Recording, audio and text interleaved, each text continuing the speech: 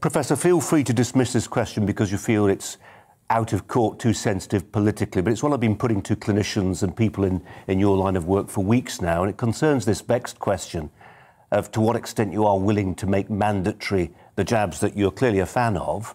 And we're talking about, by the latest count, 77,000 NHS staff who stand to lose their jobs on April the 1st because they are declining that mandatory jab. It's such a difficult question. People feel hugely strongly about it on both sides of the argument. Are you willing to share a view with us? Yes, I can. In fact, I've written about this topic in medical journals. So I'm a strong supporter of vaccination, but I'm not in favour of making vaccination compulsory for healthcare workers for a number of reasons on the grounds of individual choice.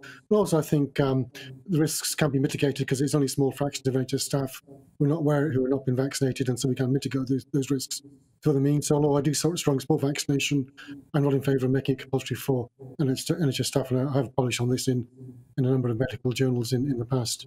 Yeah. I just wonder whether you feel, in observing this argument, that the worm is turning a little bit. The Royal College of GPs urged at the weekend what they described as, quote, a sensible conversation about this. We had thousands of people taking to the streets, some of them NHS clinicians, some of them throwing off their scrubs in disgust to make the point that they're no longer wanted. They were applauded, they were clapped nearly, a year and a half ago.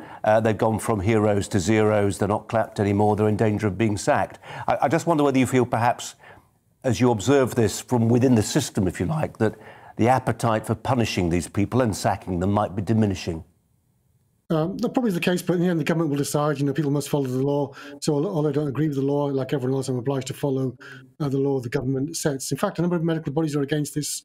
So not just the Royal College of GPs, but the BMA and others have also spoken against this compulsory vaccination of healthcare staff. So I would argue amongst medical bodies, the consensus is making vaccination voluntary and not compulsory, and not in line with the government's policy of legal mandates to enforce vaccination.